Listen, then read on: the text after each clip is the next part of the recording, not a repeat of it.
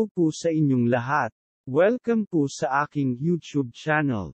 Muli, ay narito na naman ako para maghatid sa inyo ng isang natatanging video, na tiyak na kapupulutan ninyo ng aral, may dalang mahalagang mensahe o impormasyon, at kapakinabangan, na inyong magagamit sa pang-araw-araw na pamumuhay. Kamusta po kayo? Sa araw na ito, ay aking ibabahagi sa inyo ang isang video na may paksa, na tumatalakay sa paanong paraan namatay o pinatay ang mga apostol ni Kristo. Bago po tayo magpatuloy, kung kayo ay bago pa lamang nakabisita sa aking YouTube channel at hindi pa kayo nakakapag-subscribe, ay kung maaari pong makiusap sa inyo, na ikonsidera ninyo ang pagsusubscribe sa aking YouTube channel bilang tulong at suporta ninyo sa aking YouTube vlogging journey. Maraming salamat po. Mangyari lamang na pakiclick ninyo ang red subscribe button, na inyong makikita sa gawing ibaba, sa kanang bahagi ng inyong cellphone, tablet o computer screen. Pakiclick na rin ninyo ang notification bell, para hindi ninyo makaligtaang panuuri ng aking bagong uploaded video. Narito at atin ang umpisahan ang ating talakayan para sa araw na ito. Sa ating paksa na tatalakayin natin sa oras na ito, ay ating malalaman at matutunghayan ang mga kalupitan at kasamaan ng mga tao noong unang panahon, kung paano nila pinahirapan at pinatay ang mga apostol at disipulo ni Kristo. Atin ding hahangaan ang mga apostol at disipulo ni Kristo noon, kung paano nila pinagtanggol at pinanghawakan ang kanilang pananampalataya, na siyang magiging lakas at pag-asa ng mga Kristiyano sa ating kasalukuyang panahon. Sa paanong paraan namatay ang mga apostol? Ang tanging apostol na itinala ang kamatayan sa Biblia ay si Santiago, ayon sa mga Gawa, Kapitulo 12, versikulo 2. Pinapatay ni Haring Herodes si Santiago sa pamamagitan ng tabak o espada. Ito ay posibleng sa pamamagitan ng pagpugot sa kanyang ulo. Ang mga tala ng kamatayan ng iba pang mga apostol ay sinagawa sa pamamagitan ng tradisyon ng iglesia, at hindi natin dapat agad na ituring na iyon na nga talaga ang naging uri ng kanilang kamatayan, dahil maaaring hindi yun sigurado o tiyak. Ang pinakakaraniwang tinatanggap na paraan ng kamatayan ng mga apostol, ay ang kamatayan ni Pedro, na ayon sa tradisyon ay ipinako ng patiwarik sa isang hugis-ekis na krus sa Roma, bilang katuparan ng hula ni Jesus, sa Juan, Kapitulo 21, versikulo 18. Ayon sa tradisyon ng iglesia, ito ay dahil sinabi niya sa mga nagpapahirap sa kanya, na kanyang nadarama na hindi siya karapat-dapat na mamatay, tulad ng sa paraan ng pagkamatay ni Hesus Kristo.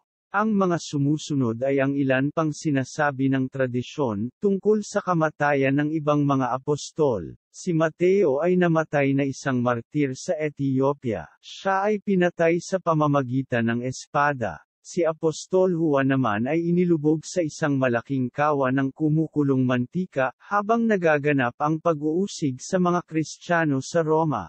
Gayunman, siya ay himalang nakaligtas. Si Apostol Juan ay sinentensyahan na makulong sa isla ng Patmos. Doon niya isinulat ang aklat ng pahayag. Pagkatapos ay pinalaya si Apostol Juan at bumalik upang maglingkod bilang obispo ng Edessa sa modernong Turkey. Namatay siya roon sa katandaan. Siya lang ang tanging apostol na namatay ng mapayapa.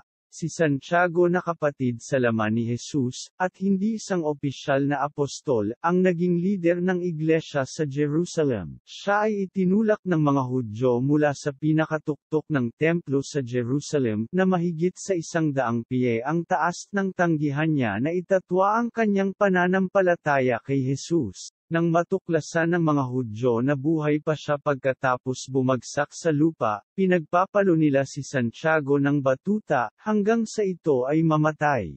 Ipinalalagay na ang tuktok ng templo kung saan si Santiago ay itinulak, ay ang syaring lugar din kung saan tinukso ni Satanas si Jesus. Si Bartolome, na tinatawag ding Nathaniel, ay naging misyonero sa Asya.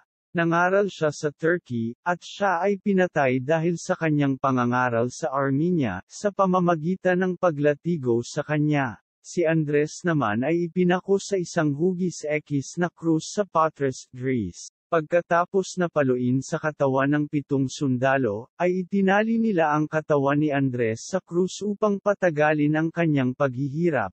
Isinalaysay ng kanyang mga tagasunod na habang siya'y kinakaladkad patungo sa kanyang krus, sinasabi ni Andres ang ganito, "Malaon ko nang hinihintay ang masayang sandaling ito."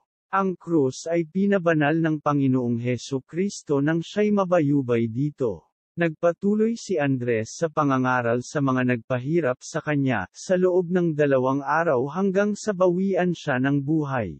Ang apostol naman na si Tomas ay sinaksak ng sibat, habang siya'y nangangaral sa India, sa isa niyang paglalakbay upang magtayo ng iglesia doon. Si Matias naman na pinili ng mga apostol na kapalit ni Judas ay binato hanggang sa mamatay at pagkatapos ay pinugutan siya ng ulo. Si Apostol Pablo naman ay pinahirapan, at pagkatapos ay pinugutan ng ulo ni Emperor Nero sa Roma, noong AD 67. Nagtiis si Apostol Pablo ng isang mahabang pagkakabilanggo, na nagpahintulot sa kanya na magsulat ng kanyang maraming mga sulat sa mga iglesia, na kanyang nabuo sa buong Roman Empire. Ang mga liham na ito, na nagturo ng marami sa mga pundasyong doktrina ng Kristyanismo, ay bumubuo ng isang malaking bahagi ng bagong tipan. Binigyan ni Kristo si Pablo ng dispensation of grace. May mga tradisyon tungkol sa kamatayan ng iba pang mga apostol, ngunit wala sa kanila ang mapagkakatiwalaan o sinusuportahan ng kasaysayan. Hindi mahalaga kung papaano namatay o pinatay ang mga apostol. Ang mahalaga ay ang katotohanan na lahat sila ay handang mamatay alang-alang sa kanilang pananampalataya kay Jesus. Kung hindi nabuhay na magmuli si Jesus ay hindi malalaman ng mga alagad na may pagkabuhay na magmuli ng mga patay. Hindi magpapakamatay ang tao para sa isang kasinungalingan. Ang katotohanan na ang mga apostol ay handang mamatay ng dahil sa kanilang pagtatanggol sa kanilang pananampalataya, sa kahit anong uri ng kamatayan at kung gaano man iyon kasakit o kalupit, ay mabigat na ebidensya o katibayan ito na tunay nilang nasaksihan ang pagkabuhay na magmuli ni Jesu-Kristo. Ito ay isang paalala sa atin, na ang anumang hirap na dinaranas natin sa mundo sa ngayon ay sadyang maliit lamang, kumpara sa matinding pag-uusig at malamig na kalupitan na dinanas o kinaharap ng mga apostol at ng maraming mga disipulo sa kanilang kapanahunan. Para sa kapakanan ng kanilang pananampalataya kay Jesu-Kristo. Kapupuotan kayo ng lahat ng dahil sa pagsunod ninyo sa akin. Ngunit ang sinumang mananatiling tapat hanggang sa wakas, ay maliligtas. Ayon sa Mateo, Kapitulo 10, versikulo 22. Sapagkat ganito na lang pag-ibig ng Diyos sa mga tao sa sanlibutan, kung kaya't ibinigay niya ang kanyang tanging anak na si Jesus, upang ang sinumang sumasampalataya kay Jesus, ay hindi mapahamak kundi magkaroon ng buhay na walang hanggan. Ayon sa Juan, Kapitulo 3, versikulo 16, sinabi ni Jesus sa kanya, "Ako ang bumubuhay sa mga namatay. At ako rin ang nagbibigay ng buhay. Ang sumasampalataya sa akin, kahit mamatay ay muling mabubuhay." Ayon sa Juan, Kapitulo 11, versikulo 25.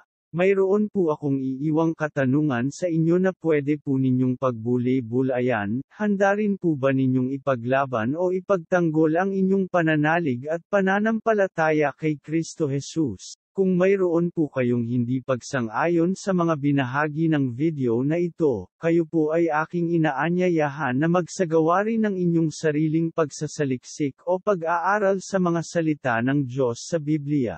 Tungkol sa kamatayan ng mga apostol at disipulo ni Jesu-Kristo. Maraming salamat po sa inyong panunood.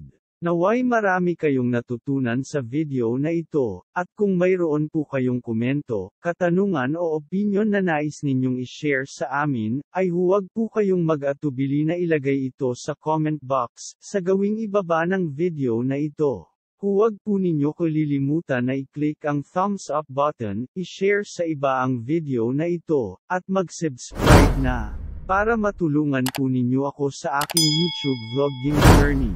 Paki-click na rin ang notification bell para maging updated ka sa aking latest uploaded video. Hanggang sa muli nating pagkikita, mahal kong mga kababayan.